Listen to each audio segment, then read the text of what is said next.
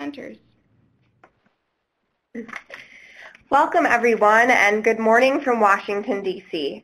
I'm Kaylin Crockett, Special Assistant in the Department of Health and Human Services Administration for Community Living, and I'll be moderating today's webinar. We're thrilled to co-host this webinar with the Department of Justice Office on Violence Against Women. Most of you know that April is National Sexual Assault Awareness and Prevention Month.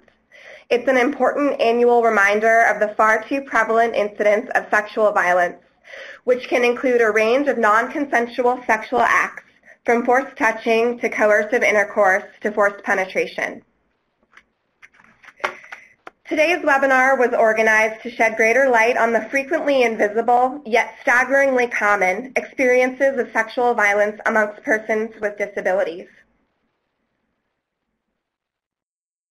You will hear from expert speakers doing groundbreaking work across the country to raise awareness, improve access to justice and victim services, and build partnerships across systems for survivors with disabilities. And now it is my pleasure to introduce our first speaker, Amy Loader, Associate Director in the Office of Violence Against Women at the Department of Justice. Welcome, Amy. Good morning, everyone. As Caitlin said, my name is Amy Loader. I'm an Associate Director at the Office on Violence Against Women. And I just want to provide a really brief overview about some of the work that OVW has done to address violence and abuse of people with disabilities and deaf individuals.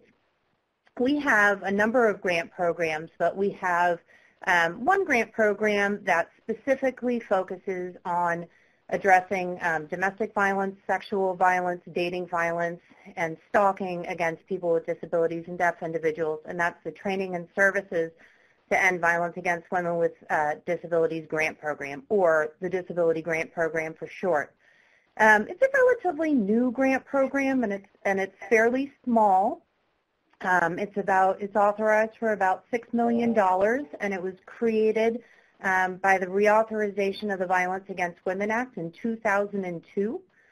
We fund states, units of local government, tribal governments, tribal organizations, and victim service providers, which include domestic violence programs and shelters, rape crisis centers, either domestic violence, sexual assault, or dual state coalitions, and disability organizations. I think it's pretty fair to say that when the Disability Grant Program was created, disability was a really new issue to OVW, and I think new to the field. Not that it was new, that violence and abuse against people with disabilities was new, but that it was not something that we necessarily addressed on a regular basis. And I think it's pretty fair to say that disability organizations didn't see OVW as a resource either.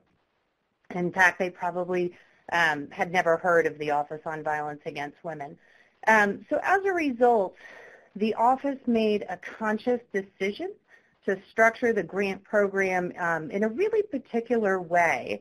And we did so with quite a bit of input, both from the Violence Against Women field, but also from disability and deaf organizations as well. So the structure of the grant program is that they are 3-year awards.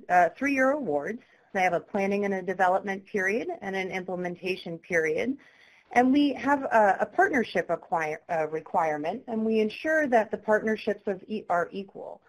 So we require that at least one victim service organization and one disability organization apply to establish multidisciplinary collaborative teams. The focus is on building the capacity of all the partner organizations, building their capacity to be able to provide services safely and appropriately to people with disabilities. We focus on the organization itself and not individual staff members. So we really look at access issues within the organizations, but also a victim-centered approach, so that regardless of where a survivor with a disability enters into contact with a victim service provider, they are ensured that they get an appropriate and safe response. And we really focus on examining the policies, the practices, the knowledge, the outreach, and the budgeting of the organizations. Since about 2002, we have supported approximately 60 to 65 unduplicated projects, which really is quite a lot of communities that we've been able to support. As I said before, the disability grant program is relatively small. It's been appropriated anywhere from $5.7 to $6 million a year. We're only able to support anywhere from 9 to about 12 communities per year. So we're really pleased with what we've been able to do. I think that we have developed quite a network of collaborative teams across the country that are currently safely and appropriately responding to survivors with disabilities. And many of those projects, they continue the work without receiving additional funding from our office. And I think that the reason that they're able to do so is because we actually do focus on the organizations so that the work of providing services to people with disabilities becomes a fabric of the organization itself and not just a project or a temporary add-on. And then I think what's really exciting too is that many of the projects that we've supported have taken the lessons that they have learned through the disability grant program, and they've actually infused disability into other projects that are not supported by the disability grant program or even through our office ourselves. So one of the grantees that we have today, who I'm going to introduce very briefly, is called Illinois Imagines. It is the Department of Human Services is the direct recipient, and they have about 6 or 7 different partners. They are a statewide project that focuses on physical, intellectual disabilities, and mental health. They have also been able to provide very similar work through a project that focuses on domestic violence. Teresa Tudor is going to go into a lot more depth about what sort of the framework of the grant program looks like when you put it into practice. And they've also been able to infuse disability into other work that they have. So I'm going to let her do all of the specifics about that, but I wanted to give you a brief overview. And now I'll turn it over to Jennifer. Thank you. And I want to thank you all for joining this webinar. We're really excited. I'm hearing some feedback. Are you also hearing some feedback? Everyone make sure that their computer speakers are muted, please.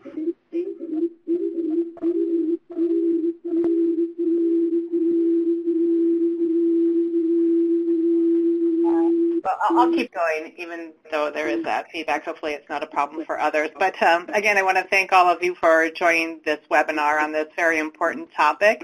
And I also want to thank OVW for asking us to participate in this webinar. We I think this topic is very important given what we know about people with developmental disabilities and the fact that they are at greater risk for abuse and neglect, including sexual abuse.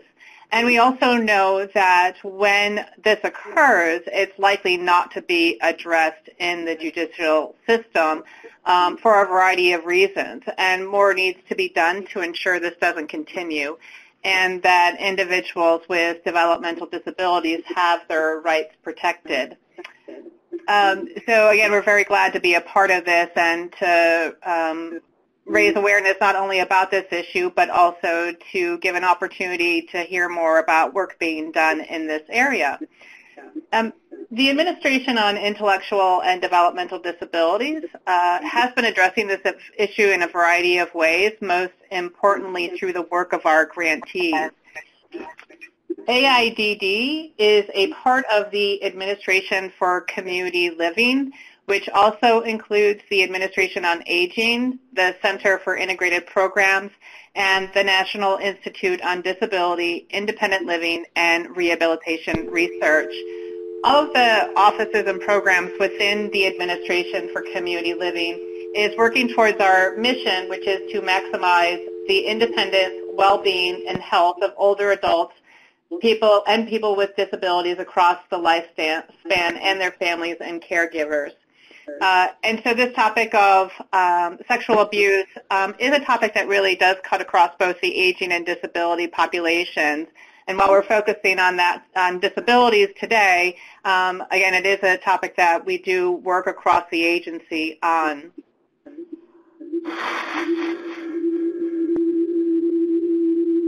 Within the Administration on Disabilities, we fund a number of programs, as I mentioned earlier, that really do the work at the state and local level on this topic. Our programs really operate based on shared principles that people with developmental and other significant disabilities should live independent lives and lead those lives in a self-determined way. We also believe that people should have their rights protected and should have the same rights as anyone else to live life in the community, and that they have the right to carry out to be responsible citizens just like everyone else. We also, and our programs also operate under the principle of community integration and active participation, that people with disabilities should be a part of the community and active participants in meaningful ways, in a variety of ways, whether it's in the school setting, in the church, in the community, in different aspects. They should be included in all aspects of that. And finally, our office and our programs operate under the principle that people with developmental disabilities and other significant disabilities should lead productive lives, and that they are able to support their own economic well-being by having jobs that earn wages just like everyone else. So we accomplish all of this through the work of our programs. Within the Administration on Intellectual and Developmental Disabilities, or AIDD, we fund what are called State Councils on Developmental Disabilities, and we have 56 of these in each state and territory. State Protection and Advocacy Systems, and we have 57 of those in each state and territory, and one for the Native American community. And then we have 68 University Centers for Excellence in Developmental Disabilities. Also within the Administration on Disabilities, we fund independent living services, which support statewide independent living councils, and we also fund just over 350 centers for independent living in the states and territories. So again, our grantees carry out work related to sexual abuse in a variety of ways, and we do have grantees on the call today. Our PNA from Illinois is presenting, and our USED from Illinois is presenting, and they're going to give more information about the projects that they're working on, but I just wanted to give you some flavor of other work that our grantees are doing. As an example, our PNA in Protection and Advocacy Agency in Kentucky has been participating in what is called Project SAFE. It stands for Safe and Accessibility for Everyone. And this is a multidisciplinary network that is working to build the capacity of professionals throughout Kentucky to provide safe and accessible and comprehensive person-centered services to individuals with disabilities who have been subjected to sexual assault or abuse.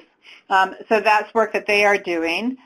In Missouri, our grantees, the State Council on Developmental Disabilities, the Protection and Advocacy Agency, and the University Center have collaborated to explore and research existing information regarding sexual, physical, and physical victimization of people with developmental disabilities.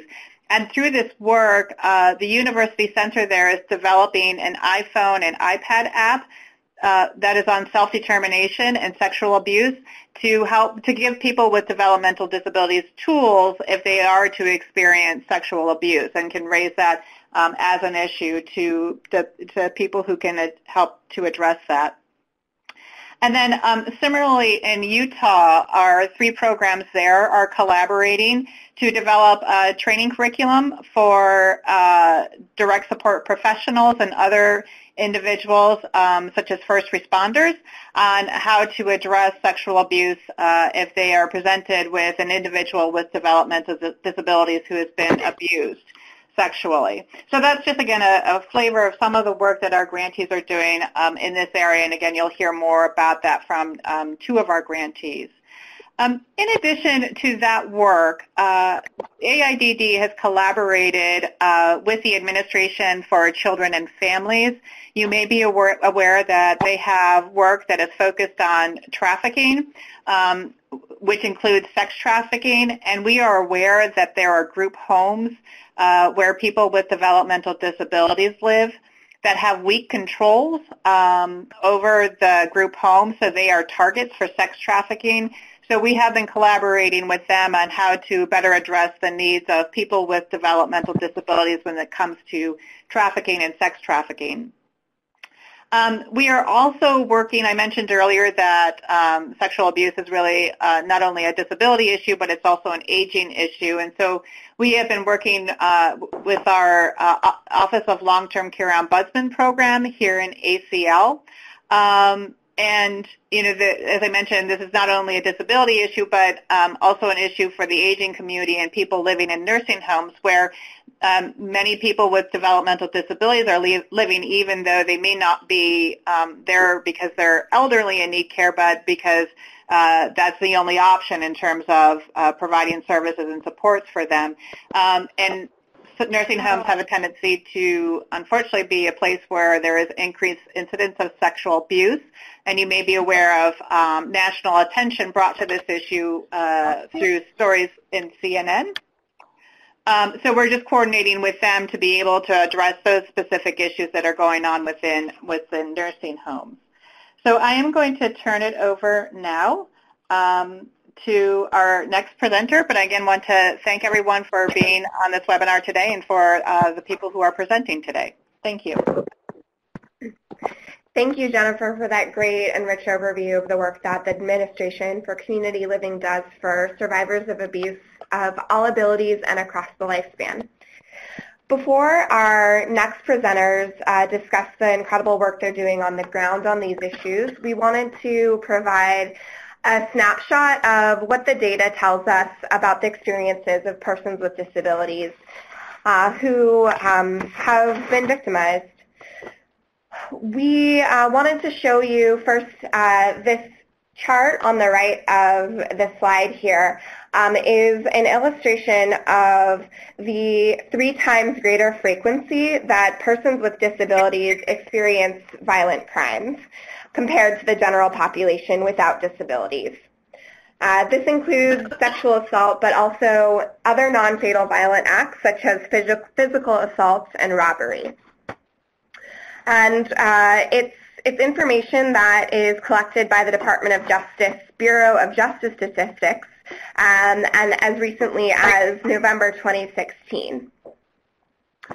The key takeaways from the data that we're presenting to you that is of particular relevance to advocacy and your work on the ground is the following. First, persons with disabilities experience sexual assault more than 3 times the rate of persons without a disability. And these rates hold true earlier in the lifespan, with children with disabilities 3 times more likely to be sexually abused.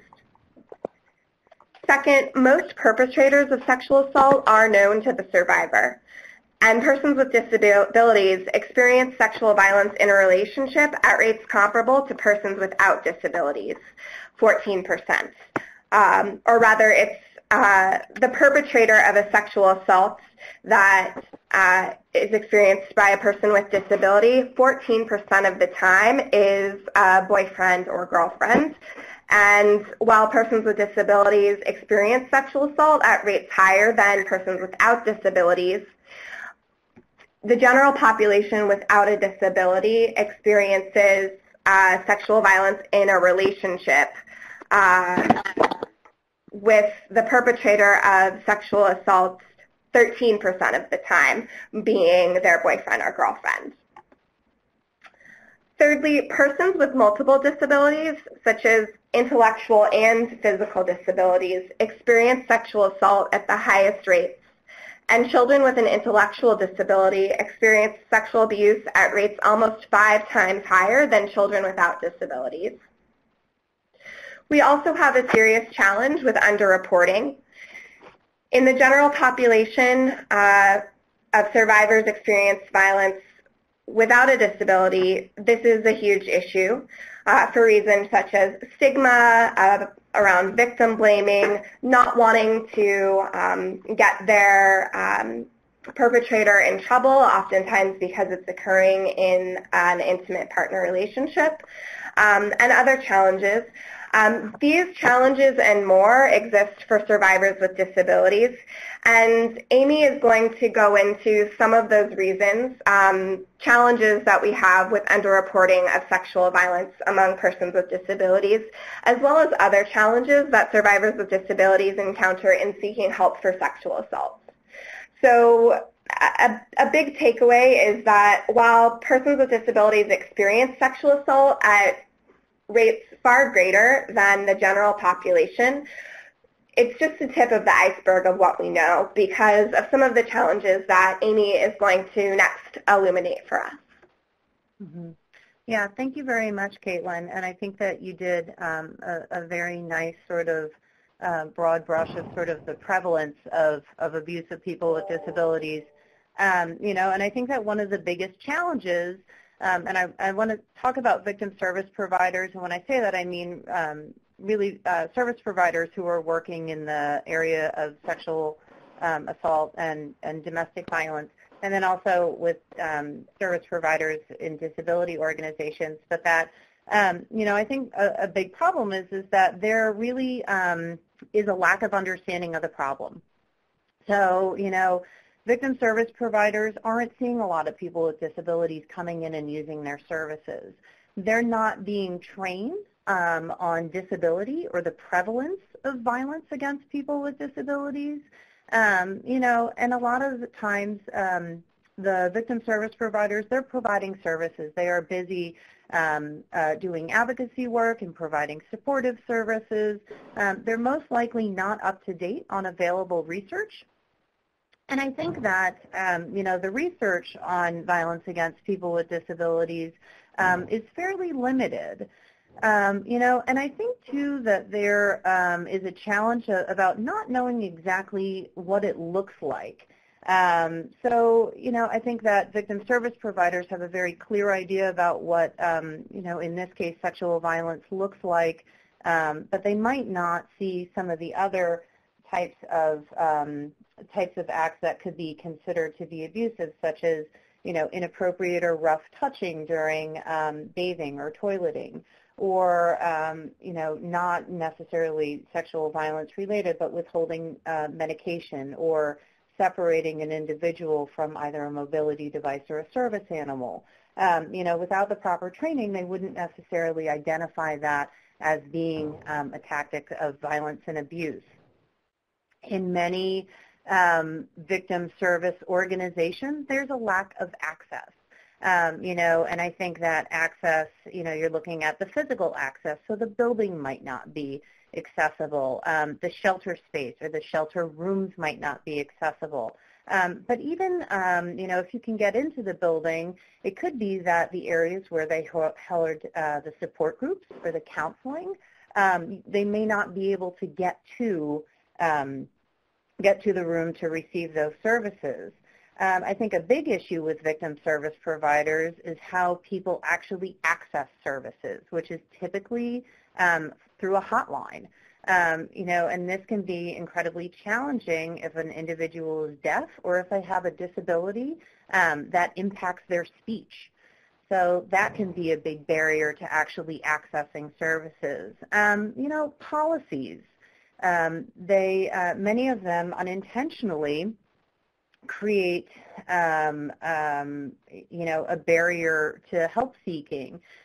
So it could be that a program has a policy of no guests, Well, a guest could be a personal care attendant, and if you are an individual who depends upon your personal care attendant, but that organization is saying that they may not come to assist you, then that person's not going to be able to receive services. The same can be said of service animals.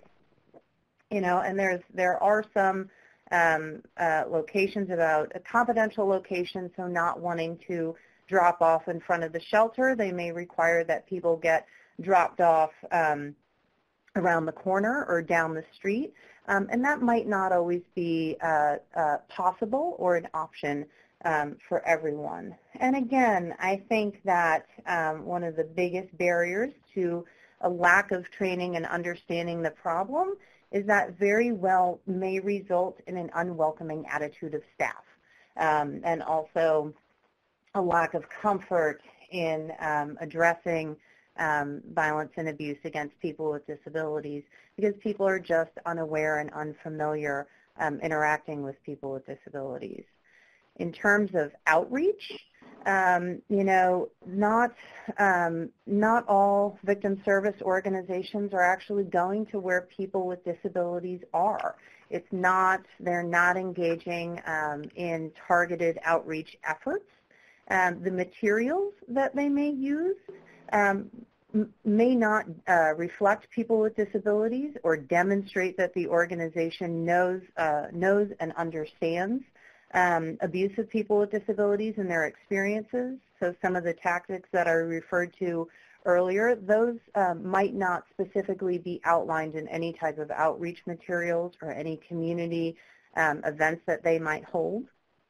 So materials, things that would make it accessible would actually showing a person with a disability, or having the handicap symbol or the symbol indicating that ASL interpreters were available. And then again, finally, services. If victim service providers don't have the training, they don't have the education, and they don't have the policies that guide their practices, services will not be accessible. People with disabilities won't be able to join support groups. I think that advocates, if they don't have that education, they're not necessarily going to be comfortable advocating for a person with a disability during a forensic exam. So how will they be able to ensure that a person understands fully what is happening to them or what is about to happen to them? They're not going to have the information that's needed to ensure that an exam is being conducted so that the person isn't being physically harmed even more than they might already be. Advocates may not fully understand guardianship implications, or even if a person has a guardian. And then finally, I think that there are, the issue of what if a person uses a mobility device or a communication device, and that is actually being used as evidence. So those are some of the challenges that people with disabilities might run into in terms of reaching out to victim service providers. I think that there are also some within disability organizations as well, and unfortunately, I think that it's the understanding the scope of the problem. I think that it's very similar to victim service providers. I don't think what we have seen is that they're not receiving training on sexual violence, domestic violence, dating violence, and stalking, nor are they receiving training on how to respond, in a safe and confidential and victim-centered way. Disability organizations, they may see that responding to disclosures of domestic and sexual violence is not their job. A lot of disability organizations really focus on ensuring that their clients have health care and housing and employment benefits and have the ability to live as independently as possible. They're not seeing that domestic and sexual violence as being a core part of their job. And, what we have seen is that when it does come up, typically the response is to make a report with the appropriate state authority and not necessarily responding in a victim-centered way or possibly passing on a referral. I think that, you know, a lot of these issues really could be solved if there was a relationship between victim service organizations and disability and deaf organizations. You know, I sort of alluded to it in the beginning, but you know, when I said that when the Disability Grant Program came into being and it was new to us, I mean, it really was. There is not a long and rich history of victim service providers and disability organizations working together. They might have known that they existed within the community. You know, in some cases, they absolutely did not know. You know, so they weren't aware of each other's work. They weren't having those collaborative working relationships, you know, and they really didn't have the benefit of informing each other's work. You know, I think that the criminal justice system is a very different set of barriers. I do think that there is a lack of understanding of the scope of the problem and certainly lack of training for the criminal justice system in general. But I think that a couple of things that come up is that people with disabilities may be seen as lacking credibility, either from law enforcement or prosecution, you know, especially if the person has an intellectual disability or if their disability makes communication challenging. You know, something that's very much so along those lines is that an individual with disabilities, you know, are seen in some cases as poor witnesses, you know, just for the reasons that I stated. You know, I think another piece when it comes to sexual violence is that, you know, many people see individuals with disabilities as non-sexual beings. And so I think that that sort of bias that we have in society is a very large barrier within the criminal justice system and outside of the criminal justice system as well. You know, and I think, too, as Caitlin stated before, people with disabilities, they experience multiple victimizations throughout their life. You know, and as she stated, it starts at a very young age. And it is not unusual for people with disabilities to have multiple incidents and multiple perpetrators. So when an officer or a prosecutor might be talking about an incident that is happening in real time, you know, it is, you know, quite possible that a person might be talking about all of their prior victimizations because you're talking about multiple traumas that they have sustained over their lifetime.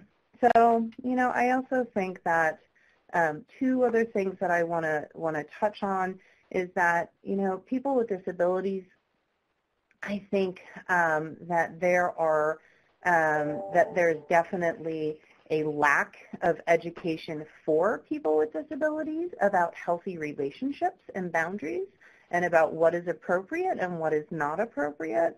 You know, and I think that a big barrier, whether we're talking about victim services or disabilities or disability organizations or the criminal justice system, is that when being attempts to educate staff and to make services more accessible and victim-centered for them, is that people with disabilities are not always included in that process. So by not including them in these processes, you know, that actually does kind of create a barrier for them as well. So, you know, as I said before, we have our grantee, Teresa Tudor, with the Illinois Imagines Collaborative, who I think can really touch upon each of these challenges in much greater detail and sort of provide the solutions that their team has done to address some of these. So I would like to stop my talking and let the grantees of OVW and HHS to really talk about what they're doing, because they're the ones that are actually providing the solutions to these issues. So I will turn it over. So when we were first funded in 2006, As Amy mentioned earlier, part of the requirement of a grantee is to go through a planning process. And it was through that planning process that we came up with the project name Illinois Imagines. And that really comes from a value of wanting to take this to the next level and imagine what services might be like, what Illinois might be like for people with disabilities. You know, of course, prevention would be the ultimate goal, but realistically looking at our current service system, that being the disability service system as well as victim services, and really look at things in a new lens, not the way we've always been doing it, although there was great service going on, but to be open to look at our own organizations and imagine how it could be different from the lens or the experience of a victim with a disability.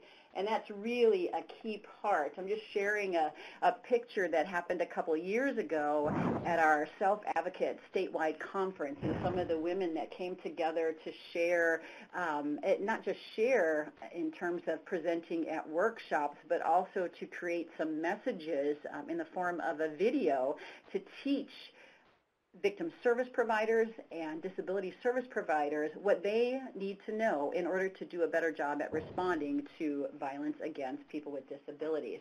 And self-advocates have truly been at the front and center from the very beginning, and I think that's a key point. Oftentimes we bring victims in at focus group level, but they're actually as a part of our planning team, our training team, all of those things. But to back up one moment, to give you an idea, when Emmy said that we had several providers, we've gone beyond one victim service provider and one disability service provider and have a whole host, because we truly are looking at and continue to strive towards statewide systems change. And to do that, you need to bring together the systems that make a difference in the day-to-day work and the day-to-day experience of survivors of sexual violence. And so, as Amy mentioned, I'm with the Illinois Department of Human Services, and we actually have 3 divisions that provide disability services: the Division of Mental Health, the Division of Rehab Services, and the Division of Developmental Disabilities. We also house victim services, sexual assault, domestic violence, and human trafficking within the Department of Human Services. And as you can see, we're partnering with the Coalition. We're partnering with the CILs. Our Illinois Network for Centers of Independent Living have 23 CILs across the state. We also partner with the Illinois Family Violence Coordinating Council, which runs through the Illinois Criminal Justice Information Authority, which receives a lot of the federal funding that's available to address violence. And so it's important to have them as a partner at the table. The Alliance is a self-advocacy alliance. It's groups across the state of Illinois filled with self-advocates that are leaders and making a difference not only in their communities but at the state level. Blue Tower Solutions, which is an organization that has a long history of working with disability service providers around and self-advocates around leadership as well as violence. And Adult Protective Services, which is housed in our Department on Aging. And that has been a more recent partner as they took on responsibility for responding to mandatory reporting of violence against people with disabilities age 18 to 59 who are living in the community. So you see, we've got a lot of folks at the table. And as mentioned earlier, we have really built upon the foundations of other partners and other grants, other funds, other projects that are happening in Illinois. Because one grant can't do it all, whether it be for the time you're funded, but certainly after the grant is over. So it's really important to us to think strategically in terms of what piece of the pie is realistic for us to focus on and what other pieces can best be absorbed. And the relationships that have been built through our work have been phenomenal. It really has helped us. For example, the ARREST grant, where they can focus on law enforcement and first responders through our Illinois Imagines grant, that really wasn't possible. The scope was so wide already that to tap into law enforcement was really not in the best interest of the overall grant. And so our partner, the Illinois Family Violence Coordinating Council, they were already, that's their expertise, that's their lens. So they wrote into their ARREST grant responding to violence against people with disabilities. So that's just an example of how you can partner groups and projects together. The state planning team, although we're way past the planning stage, we definitely have continued with that group that meets at a minimum on a monthly basis to really look at I'll see you in 6 months. could be done. Or whoever she is, because you know how they get when they get too wild around her. Or whoever she is. Or whoever she is. I just don't want to talk to her no more.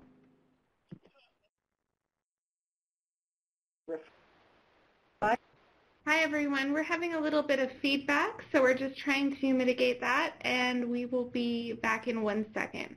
Teresa, it looks like you are back on. Okay, great.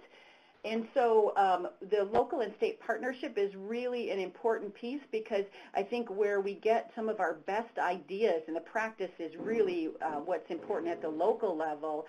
We have to have that, and they give us direction. We've had 33 teams across the state that have helped inform the state work. Likewise, the state team is so important because we can change some public policies. We can change our own administrative codes and make it easier for our rape crisis centers and our disability service providers to be responsive, to be proactive even. And then it is an internal-external partnership. So it's the state, but it's also lots of other folks that have come to the table.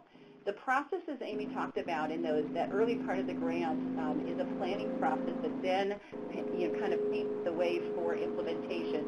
So during that planning process, we did a needs assessment so we could understand, what is it that gets in the way of good services and the best types of supports. And Amy talked about many of those barriers that are common. We created a vision together, and I can't stress how important visioning and building a team are to the project. It's more than just growing old together at meetings. I mean, we really have gotten to know each other, to understand, respect, even disagree with each other, and do that in a way that good change happens.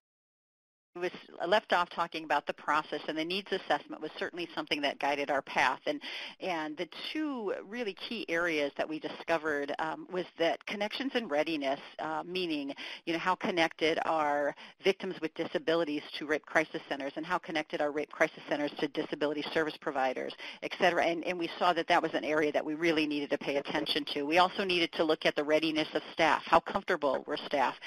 How confident were staff? And that goes way beyond being trained, but really developing relationships with self-advocates.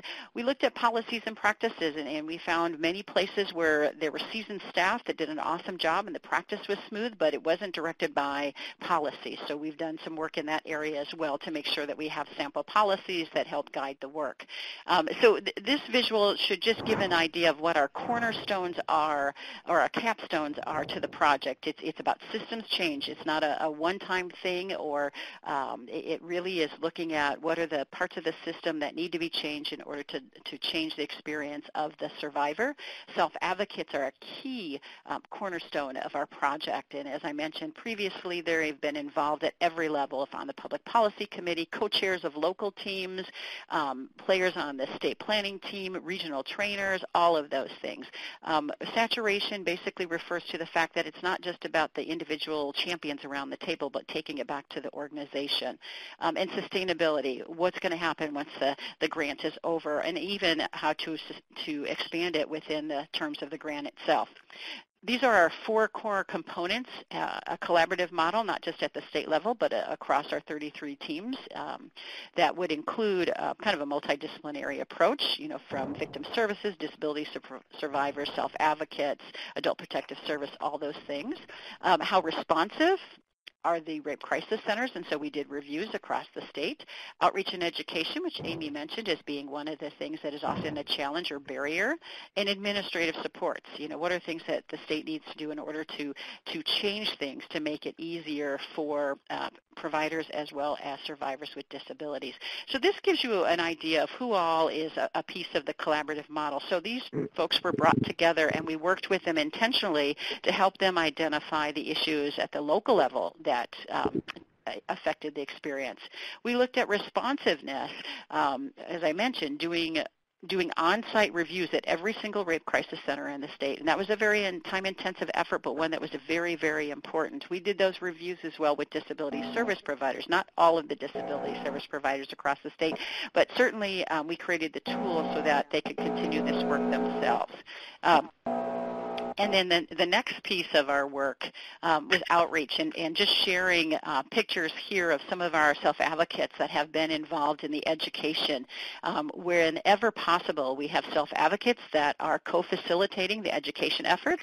They know best where the language, they know best the concerns and issues, and they have contacts with disability service providers. So a peer-to-peer approach is very important to us. We've included, of course, also disability service providers and sexual assault or rape crisis centers, and have developed a host of materials. Administrative supports, this is just to give you an idea of how comprehensive our statewide public policy committee is. And some of the strategies that committee has used is looking at service standards. Like, for example, the Illinois Coalition Against Sexual Assault has service standards that all rape crisis centers in the state follow. So we went back and looked at, is there more specific language that is needed for supporting survivors with disabilities? We looked at the 40-hour mandatory training for rape crisis centers, and have over the years improved and continue to enhance that. Right now we're working on developing counselor materials. We never want to hear that we can't work with so-and-so because they don't communicate well or they're not going to get anything out of counseling. Never a good answer. And so we're really continue to create more and more tools to help counselors as they support and respond to survivors with disabilities. Administrative rules and statutes, just one quick example. In Illinois for years, an individual, an adult with a disability who had a guardian could not have a rape kit done without guardian consent. And, of course, there's lots of good reasons why that didn't work well and limited that service and impacted justice.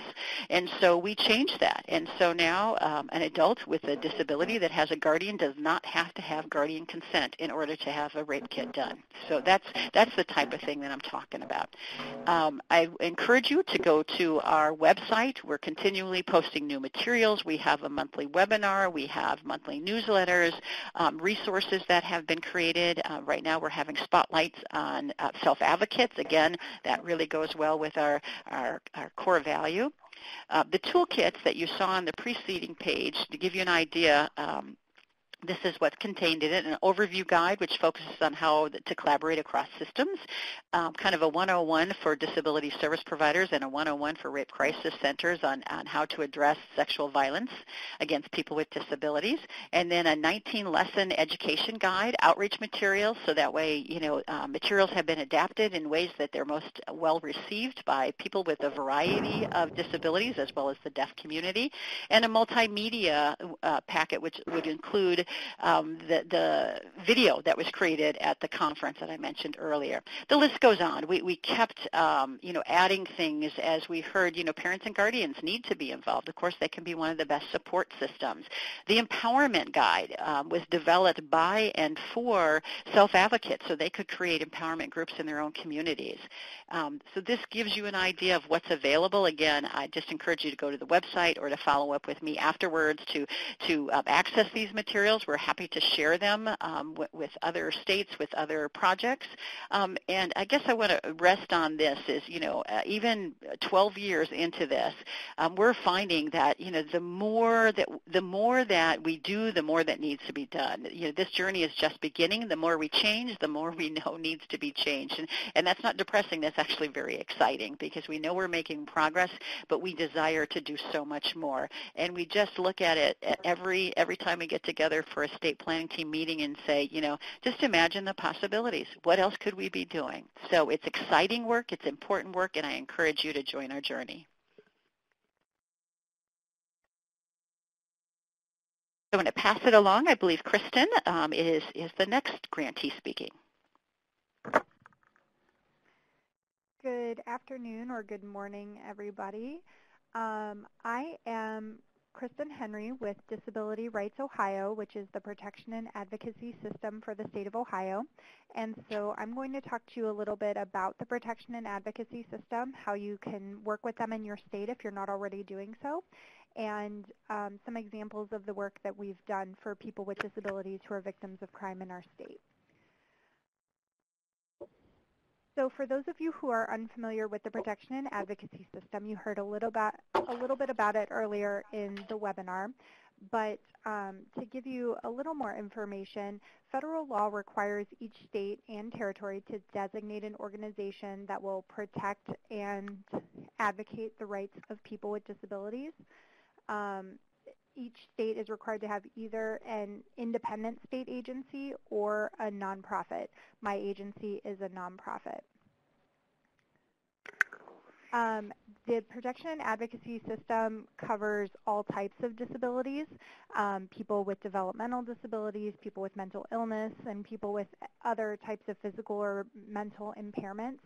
And each agency, even though we have similar missions to protect and advocate for people with disabilities, we set our own annual priorities. And that's where you can kind of see where maybe some of the work you're doing is connected to some of the work that the protection and advocacy system does. Abuse and neglect are always going to be very high priorities for the protection and advocacy system because it's one of our core missions. But there are other areas of non-discrimination that each agency addresses a little bit differently. The protection and advocacy system also has very unique access authority where we can go into facilities or service providers and talk to the people who are receiving services there. We can investigate claims of abuse or neglect. We can monitor even when we don't have complaints of abuse or neglect. And in some cases, we can look at records to see what's been going on. So those are ways that the protection and advocacy system might have kind of a unique role or unique things that they can do in similar situations to issues that you're working on. So now I'd like to give you some examples of work that we've done and kind of how some of our protection and advocacy work evolved into specific work for crime victims. As I said, the core mission of the protection and advocacy system is protecting people from abuse and neglect and investigating those types of complaints. So we have been doing that work for a very long time, and as we do those kinds of investigations, we try to identify systemic issues and find ways of addressing those, not just for one individual. I'm sorry, I'm seeing a lot of comments coming through that people can't hear me. I've got my handset up, but I'm also hearing something in the background too, so I'm sorry about that. I'm just going to kind of try to keep talking as loudly as I can. So as we were doing this kind of investigation, we noticed a particular pattern of complaints coming in involving sexual abuse of adults with developmental disabilities. And we saw just some similarities in these cases, both in the circumstances where this abuse was occurring and then how they were handled. We saw that it was very rare for these abuse claims to be substantiated, for there to be essentially proof that something had happened, let alone for things to be prosecuted to an actual conviction of the abuser. So what we decided to do was to raise awareness about these issues. And so again, we wanted to bring to the forefront some of the information you've heard earlier in this presentation about the prevalence of abuse against people with developmental disabilities, about the vulnerability factors, and some things that we could do in our state to address that. So 2 years ago, we created a 3-part report on sexual abuse of adults with developmental disabilities. Part 1 was about contributing factors to vulnerability and abuse. And like I said, that's things you heard from a prior presenter about dependency, isolation, lack of education, assumptions that are wrong about people with developmental disabilities. And then into Part 2, we went into the problems with support services, the idea of a credibility bias, the lack of community involvement, the fact that some services are inaccessible to people based on their disability. And then in Part 3, we really hit the criminal justice part of it, the fact that crime is underreported, that at least in our state and I believe nationally, there's a serious lack of forensic interviewing resources. Many adults in our system are sent to child advocacy centers, and they recognize that that's not really an appropriate place, but the thought, I guess, is that it's better to have a slightly better interview experience, even though it's really not tailored to this person's needs. There's bias issues with law enforcement, prosecutors who don't want to prosecute because they think the case might be unsuccessful and hurt their success rate. We also address the lack of abuser registries consistently in our state because we have part of a system where people who are found to have committed abuse can be prohibited from being providers, but those are system specific and are not don't bar people from switching systems and being prohibited in those situations too. So we address that, as well as the need for more thorough background checks so that people who have actually, in the rare cases that are prosecuted and convicted, that people don't have the opportunity to continue to prey on vulnerable clients. So our report was very well received and happened to have just some very good timing that we were very grateful for.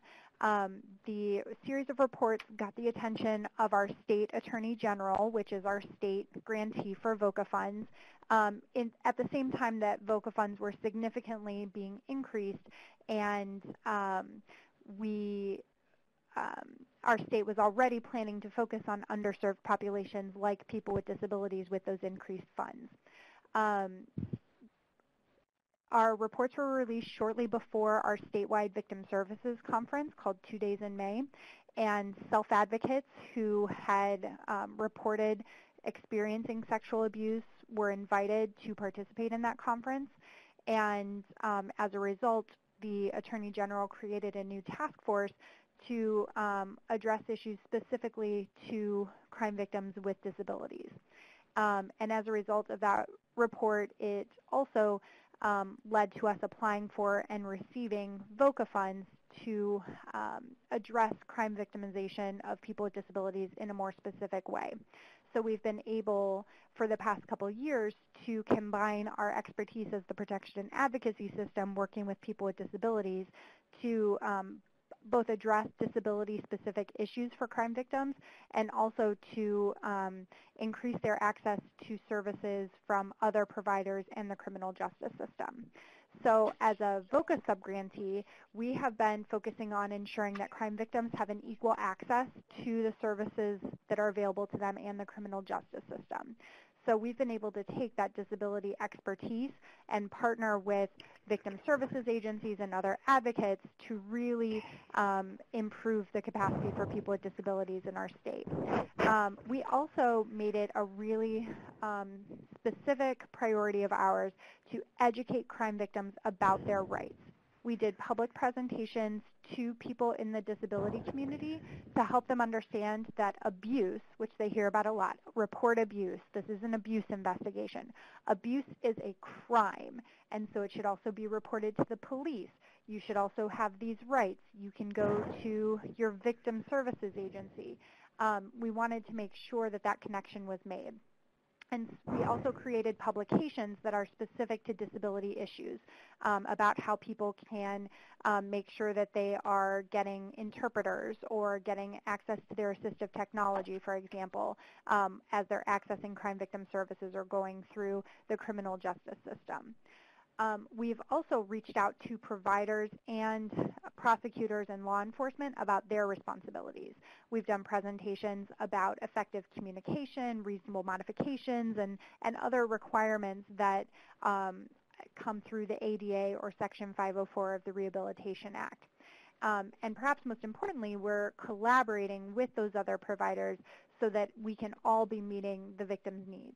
We do have staff that have experience with victim services and being advocates, but our general expertise is in working with people with disabilities. So that's why we like to partner so that we can use the victim services agencies, their expertise, and our expertise together. And then we also have done just a serious amount of outreach so that people know what services are available, know what accommodations are available, and know how to reach us and how to ask for what they're entitled to from other systems or providers. In all of our work, but especially in this project, we really prioritize collaborating with self-advocates. We want to involve, empower, and support self-advocates in everything that we do. It's not our job just to act on other people's behalf. We want to help people understand what their rights are so they can also advocate for themselves. We do not treat self-advocates like volunteers. We contract with them. We provide them with compensation for the work that they do with us.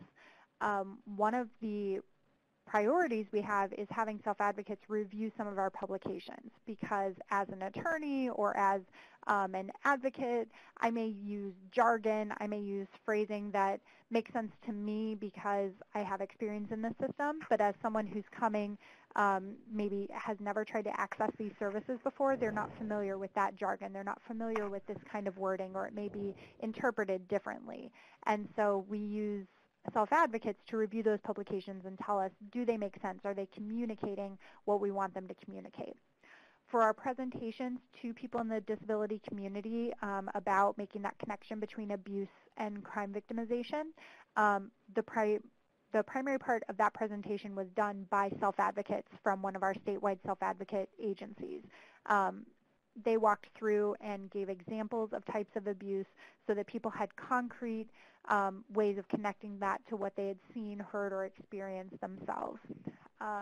We also try to connect self-advocates with the state and local agencies.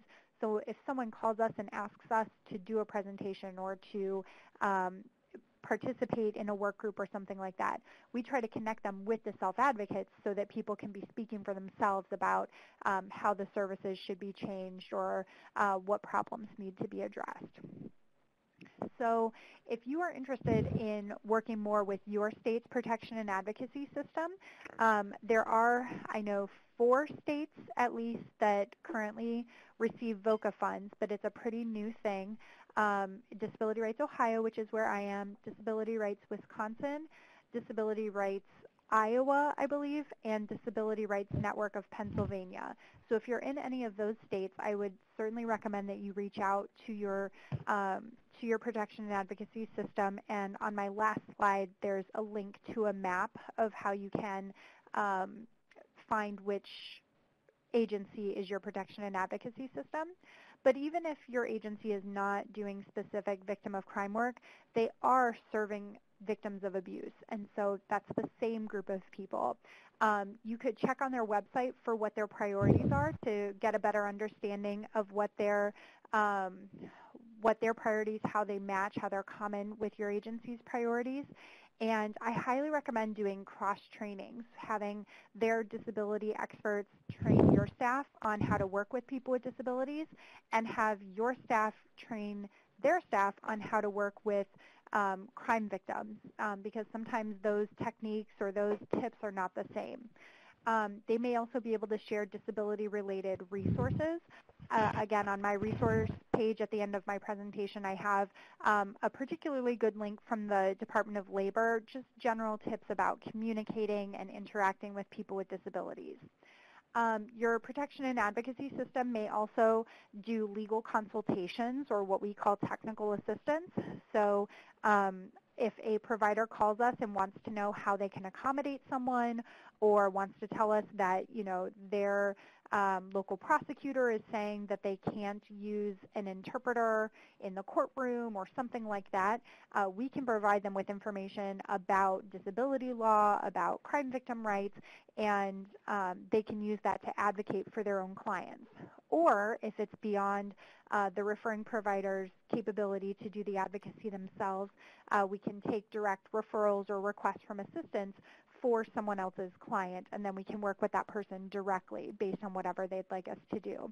So that's a pretty wide range of ways that you could collaborate or directly represent people who may have a disability that you're working with. So on this last slide, I've got a couple resources. The first one is a connection to our website. We have some of the publications I talked about, including our series of reports, so I'd encourage you to take a look at those.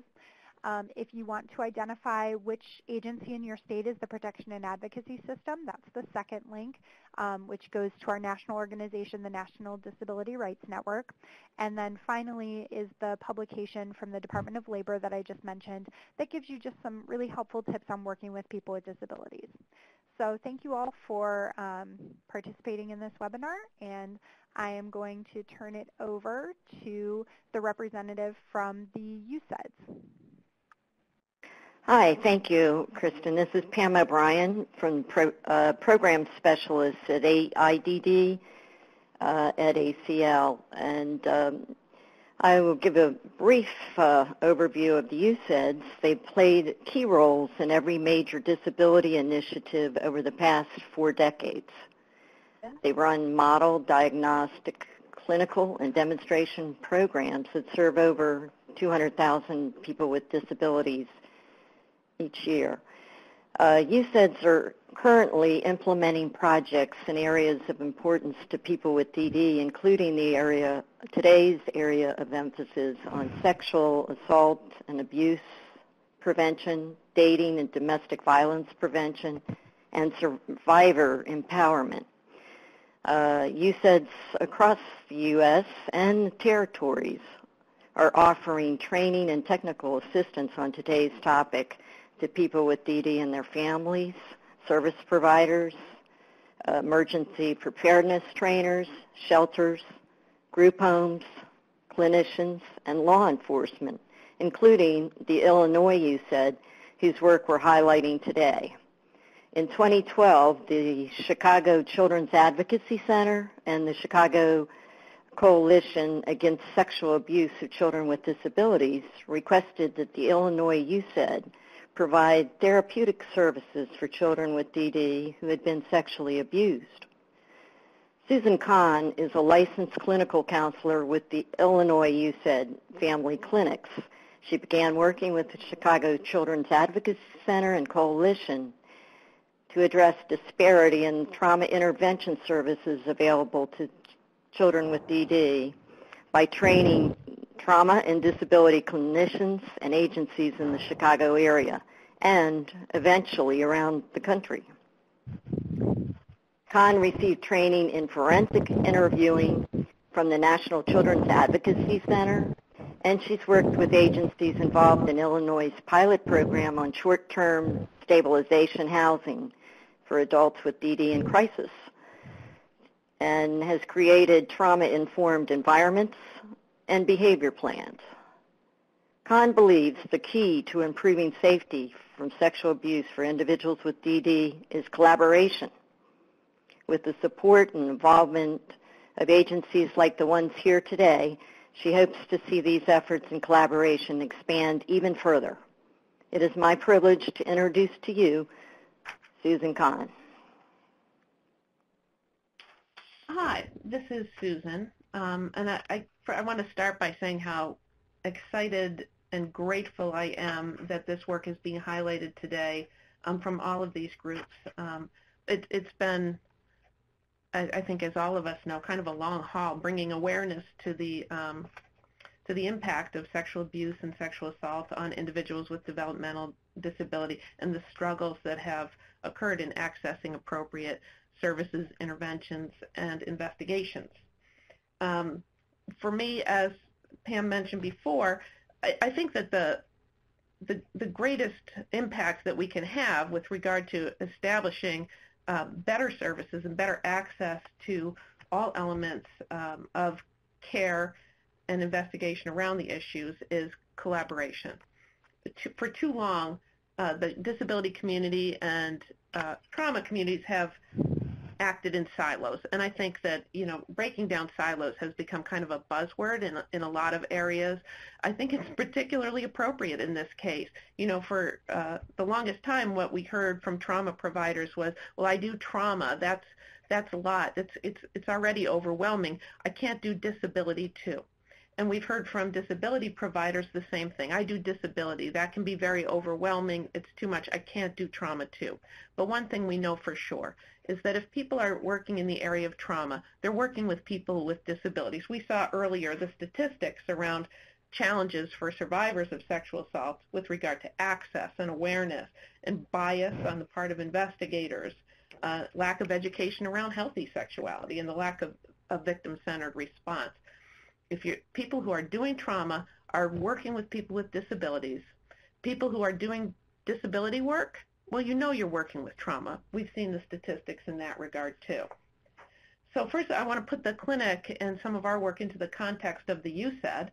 The USED at UIC, University of Illinois at Chicago, is part of the Institute on Disability and Human Development, the Institute on Disability and Human Development is the research and community service arm of the USED for Illinois. We are part of the Department on Disability and Human Development, and the IDHD involves a lot of different groups, all of which you'll note just by some of the titles involve a lot of collaborative work within the community. And I think that is the model that the disability clinics has grown up out of. Our clinics provide direct services in terms of therapeutic care, diagnostics, but also a lot of family support and advocacy, and individual support and advocacy within community services. The problem that we're facing is the extraordinary risk that children with disabilities are at for sexual abuse. I think that those of us who have worked in the area of disabilities have long been aware that people with disabilities and the people who we work with have this long-standing and disproportionate experience of trauma and abuse. Here at IDHD, there's been a historical focus on healthy sexuality and disability through our Consortium on Sexuality and Disability. The way that we became involved in issues related to sexual abuse of children, as Pam mentioned, was the collaboration that formed in 2012 between the Disabilities Clinic here, the family clinics, and the Chicago Children's Advocacy Center through the Coalition Against Sexual Assault of Children with Disabilities. That coalition formed, or our involvement with the coalition began as there was sort of a growing awareness among clinicians here about the disparate impact on our clients of trauma and sexual abuse. For me, that all became particularly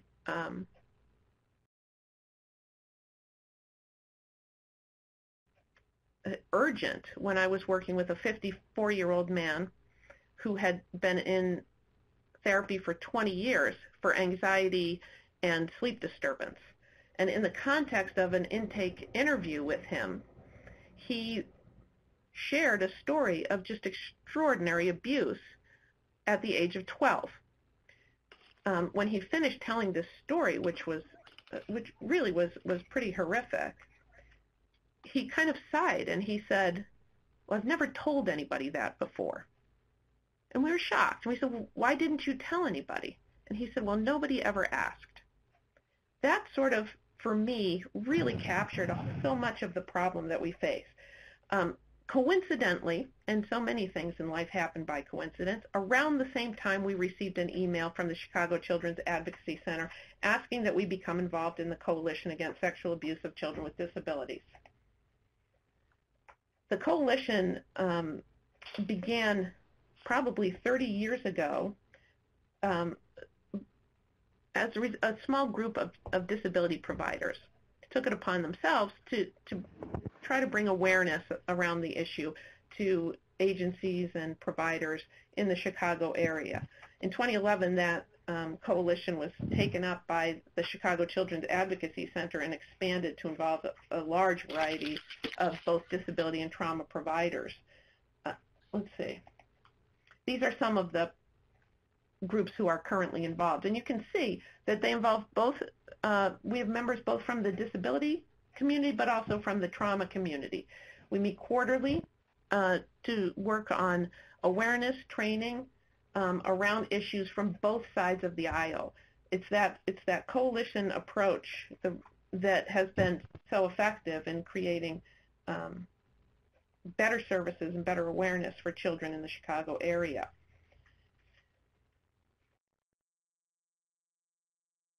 The goals of the coalition are fourfold.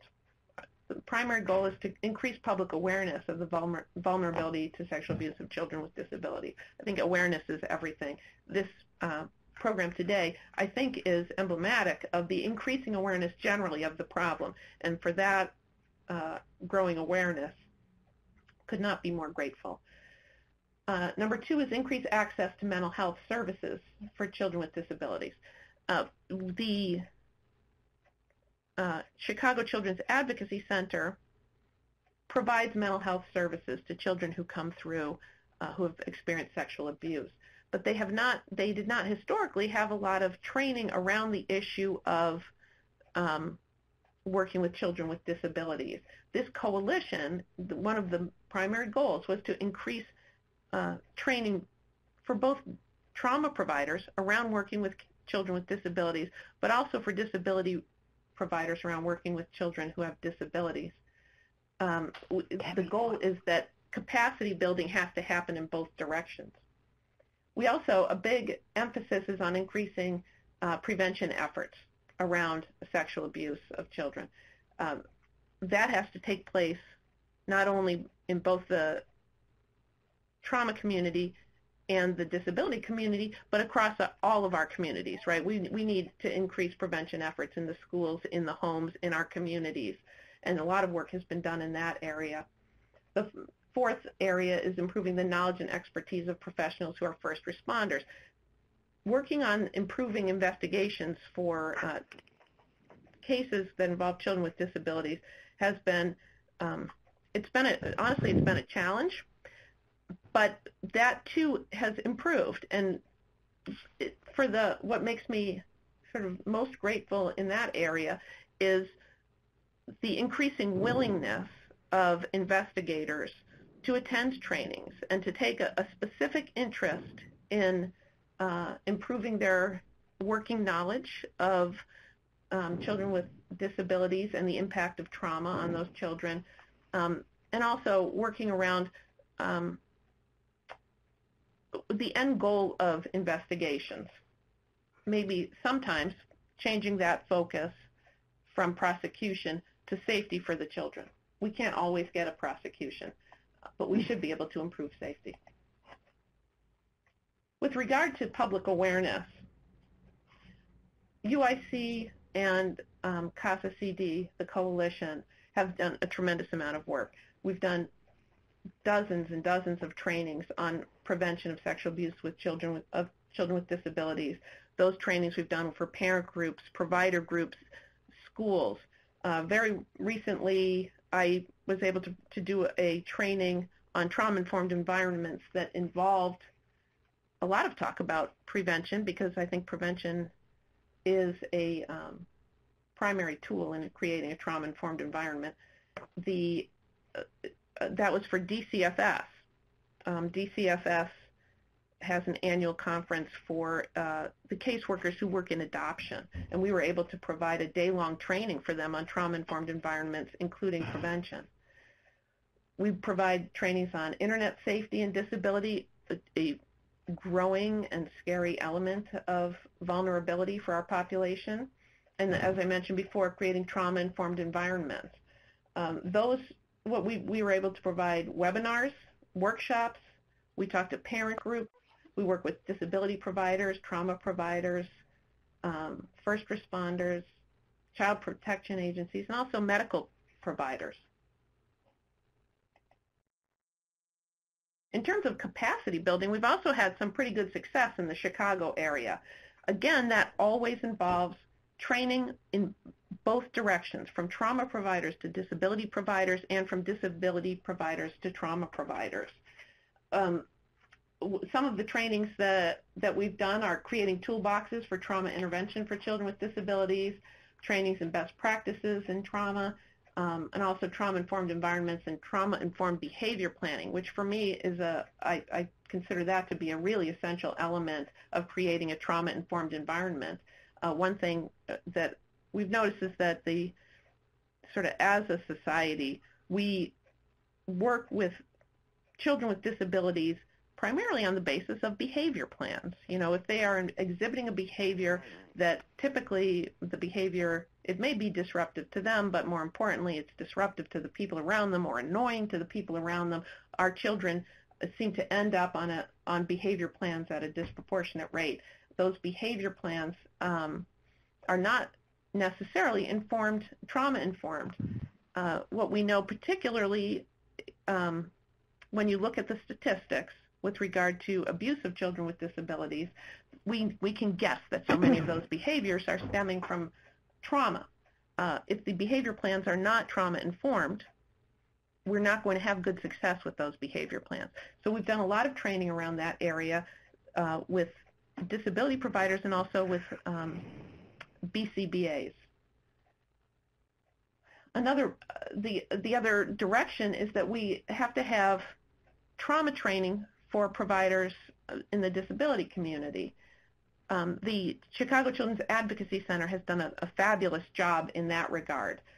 They provide case consultation for disability providers who agree to see children who have experienced trauma who are taking referrals from them, and they'll provide case consultation. I personally was lucky enough to be able to run down the street to their office once a week to get supervision on all of my cases when I was first learning the trauma model. In addition, they have another coalition, which they call PATH, which I'm not going to remember off the top of my head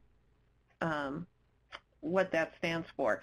But that's a group of all of the providers who accept referrals from them for mental health services for children who've experienced sexual abuse. That includes the disability providers from CASA CD. They provide these trainings, these regular trainings on a variety of trauma interventions.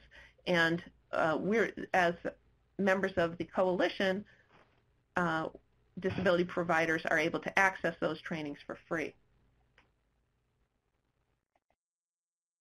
In terms of investigation, as I mentioned earlier, I feel like we've made some significant progress in that area. One thing that I notice is that some of the people at the Chicago Children's Advocacy Center have looked at this as the slow movement in that area as challenging, and I point out that in disability things do tend to move at a glacial pace.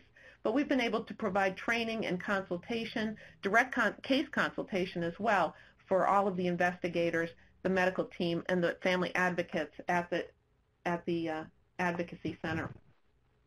I want to be aware of time here because I recognize that we're coming to the end of our scheduled time, so I'm going to scoot ahead.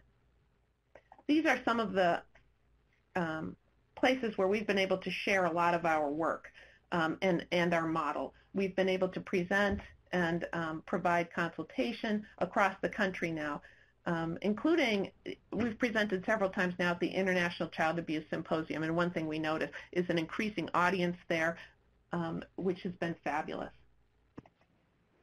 The outcomes that we've accomplished, public awareness has grown substantially, particularly in the Chicago area. 5 years ago, I did a training on prevention of sexual abuse that nobody showed up to. Recently, I've done trainings that have had hundreds of people. And the fact that we have so many people on the line today, I think, is emblematic of the growing awareness. Capacity building we've been effective in that area. The number of providers in the community who are now working comfortably with children with disabilities who've experienced sexual abuse has grown widely. And then in investigation, as I keep mentioning, that is improving. And that's a hard nut, but that's improving.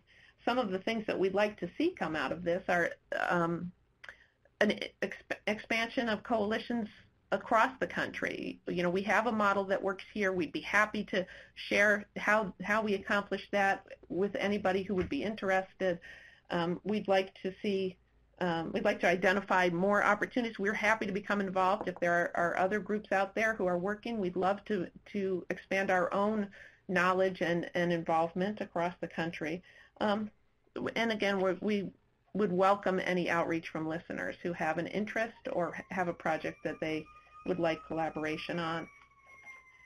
In terms of resources, I have some resources listed here. AUCD recently provided a webinar on the road to recovery, supporting children with IDD who have experienced trauma. And the National Child Traumatic Stress Network has a toolkit, which I believe that some of the people involved in the webinar helped create, a toolkit for working with children with disabilities. So these are some of the resources that are out there, and I'd be happy to entertain any questions or requests for consultation as needed from anybody who's listening. So thank you very much. Thank you so much, Susan and Kristen and Teresa, for your discussion of the tremendous work that you're doing and for taking time to share with us today. Before we go into a couple minutes for Q&A, please do send us, by the way, any questions via chat box if you have them. If we're unable to answer those questions in a bit of time now, we will do our best to follow up with you with the resources and materials from the presentation. Some of the resources that we've highlighted here, we'd just like to share with you are some products that are from national resource centers supported by the Office on Violence Against Women, and also a resource by Disability Rights Ohio. One of the questions did ask about primary prevention, and in addition to the importance of teaching persons with disabilities early on about healthy relationships as one means of primary prevention, I think that this resource on Know Your Rights about sexual abuse from Disability Rights Ohio is another good way to start a dialogue with persons with disabilities about what's a violation of their personal safety and dignity, and what types of responses they have a right to in the event that they do experience abuse. I am going to see if any of our presenters would like to answer some of the questions that were raised, which are, what about responding to sexual violence that is perpetrated by another person with a disability, perhaps in a assisted living facility, and then also similarly if perpetration is made by a social worker in a facility, perhaps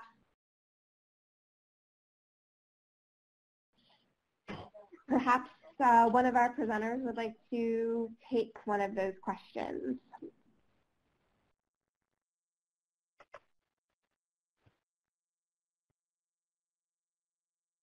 This is Teresa. Oh, wonderful, Teresa. The second part of the question on if it is a social worker or staff, in Illinois we have two different types of mandatory reporting. One involves if it is either an employee of one of the DHS-funded disability service providers or the agency did not protect the individual. There was a violation of their own policy where someone was supposed to be supervised, that type of thing. And so that would result in within 4 hours, once the agency is aware of it, they have to report to the Office of the Inspector General, which is housed within the Department of Human Services, and then it would be investigated. If it is founded, it goes into the Healthcare Workers Registry, so that way any person in the public can look that up, and certainly a potential employer will have that information. The downside is it is a legal process, and so an accused employee, even one that's founded, can appeal the decision, and that will delay the information being put in the registry. That's part of what we've worked on in terms of giving sample policies to organizations, so they'll have some guidance beyond the pick up the phone and call within 4 hours, but it's so important to not go down that route and leave the survivor hanging. How to give support, how to be present when the person is reporting. It doesn't take away from the fact that that phone call is going to need to be made, but that should not be at the expense of providing the immediate support, and that means having it victim-centered. So it might be the individual that makes the phone call to OIG. It might be having comfort items with them, a comfort person with them, hooking them up with a victim service agency or other supports that they would like. So that's kind of the package. There are sample policies that we're willing to share, and in terms of, and the same thing would be true if it is another person with a disability. Unfortunately, sometimes there isn't another service provider in the area, and if both individuals, would benefit from whether it be a day program or residential, it becomes much more difficult to do that. But of course, it should be the victim's needs that are the first priority. Yeah. Mm-hmm. Yeah. And this is Amy. Can I just jump in as well, follow up on what you were saying? I think that, a lot of our grantees actually address that question because it comes up quite often. So that's one of the technical assistance that our TA provider provides, which I did not mention earlier, but it's the Vera Institute of Justice. And they have created a website with all kinds of resources, but one of the things on that website, and I'll put it up in the chat so everyone can have that, is where all of the grantees are that we have supported. So they are state-focused projects like Teresa, but they're also small local service projects doing the direct services.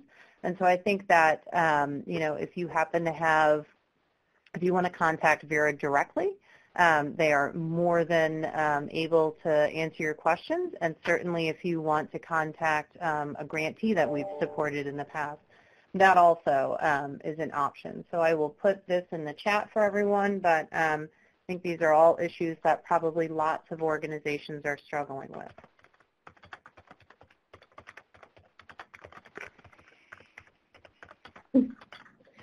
Great. Thank you, Amy and Teresa. That was really good information, very thorough. A question came in about training our first responders investigating sexual assault among survivors with developmental disabilities. Would anybody have comments on that question? This is Susan. What we've been able to do is work closely with the investigators at the Children's Advocacy Center who specialize in investigation of sexual assault of children with disabilities. That's from the Chicago Police Department, Department of Children and Family Services, forensic interviewers, and also their medical staff. In terms of what that training involves is a lot of training around disability awareness, and some of the sort of the basics of interacting with people with disabilities. But in addition to that, we do a lot of training around communication concerns. One of the biggest roadblocks in an investigation is when the person who's experienced abuse is not able to tell the story of the abuse the way an investigator would like to hear it for prosecution. That is an ongoing challenge. And so we've done a lot of training around sort of those language barriers, those communication barriers involving children with disabilities, and that does seem to have helped. It's also changed sometimes the discussion, as I mentioned earlier, from a complete focus on prosecution to we'd like to get a prosecution, but if we can't, at least we need to do a better job creating safety for the children involved. So it's simply a matter of connecting your investigators with the disability groups that exist in their community and creating a collaborative relationship. This is what we do here. We've had some success there. As I say, this is the tough one, but we have definitely made some progress in that area. And this is Teresa. I'd like to add, and I'm typing a resource as well, the Illinois Criminal Justice Information Authority, as a part of their arrest grant, developed model protocols for law enforcement and model protocols for prosecutors, specifically on how to respond to violence against people with disabilities. So it covers domestic as well as sexual violence in those two audiences. If you go on the website, it also has all of the training tools, so the PowerPoints that go with doing the day-long training, as well as the handouts, et cetera. That also includes mini toolkits that are available for other important groups like emergency medical services, 911 call operators, probation, and court services, which would include clerks as well as court security. So I'll put that in the chat box so you can look those up, download them, and adapt them to fit your state or your community. Fantastic. Thank you all. Let's do one final question, which is in response to several comments made in the chat box about the real challenges with accessing resources on this theme for folks who are living in rural areas. And if any of our speakers could talk about thoughts they have on outreach and partnerships between